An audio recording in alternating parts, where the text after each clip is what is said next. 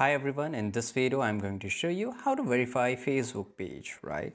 It's very easy to do it. Make sure whatever page you want to verify, you are into that page. So for example, I will just change my page to this one and I will just go back and I will tap on the settings icon, or you can just go to bottom and here you will find this option of help and support. Now tap on help.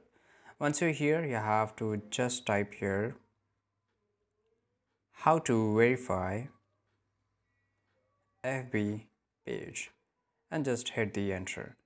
Once you're here, you can see that how do I request a gray verification badge for my page, right? So guys, once I tap on it, I will get this information. Well, for now, you can just buy this blue tick or verification blue tick. But if you want to verify, then here you have to fill up this form. You can see if you have already have existing verified badge based on our prior requirements. Of course, this have a prior requirements, whether you are eligible business page or not, or eligible profile.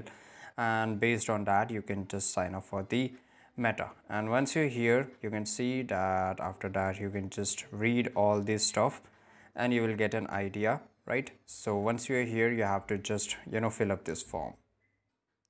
And here you can just read here before you begin. So here it says that you need to buy the subscription, and once you are eligible for it, you will be allowed to that use that subscription and you will have a blue tick over your page and over your profile, right? So make sure you just read it, then you can just apply for it, and once you apply for it, you will get our verification Facebook page.